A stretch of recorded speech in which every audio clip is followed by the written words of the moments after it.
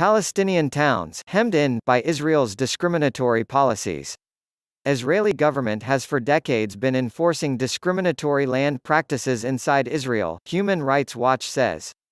Palestinians with Israeli citizenship are being denied access to land for housing to accommodate natural population growth, reflecting Israel's policy of confining Palestinian communities even beyond the occupied territories, says a new Human Rights Watch (HRW) report.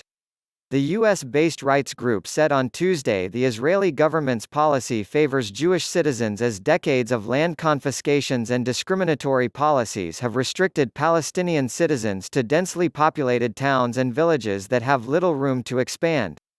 It also said the Israeli government nurtures the growth and expansion of neighboring predominantly Jewish communities, many built on the ruins of Palestinian villages destroyed during the 1948 Nakba, what Palestinians call the catastrophe that befell them in the war that led to the establishment of Israel when hundreds of thousands of Palestinians were forcibly displaced from their homes.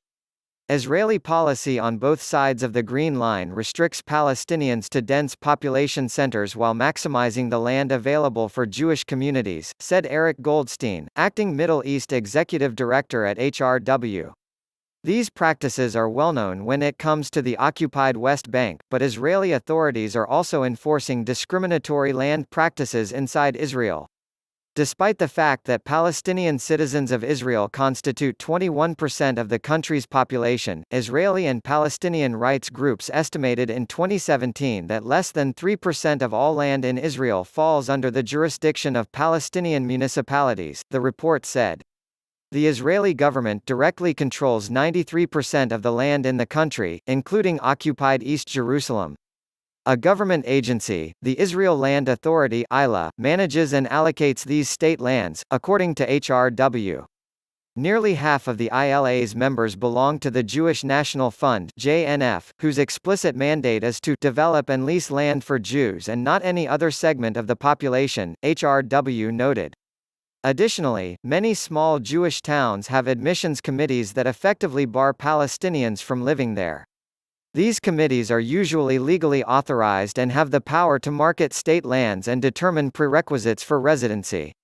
This is also the case in Palestinian Bedouin villages in the Negev, most of which are unrecognized. Israeli authorities regularly carry out demolition orders in the Negev on the premise that these villages lack building permits, which residents say are impossible to obtain. Since 1948, Israel has authorized the development of more than 900 Jewish population centers, compared with just a handful of townships and villages for Palestinians with Israeli citizenship. It has also approved the building of roads and other infrastructure around Palestinian communities, further preventing expansion. Omar Shakir, HRW's Israel and Palestine director, said it is very clear that Palestinian towns and villages are being boxed in. Israeli planning policies and land confiscations over many years have reduced them to a series of dense population centers while Jewish communities are allowed to thrive. Shakir. The Arab Center for Alternative Planning, based in Israel, estimates that 60,000 to 70,000 homes in Israel, excluding Jerusalem, are at risk of demolition. While the Israeli government has recognized in recent years that this is a serious problem, Shakir said there have not been any concrete steps to implement plans and proposals that would help alleviate the problem.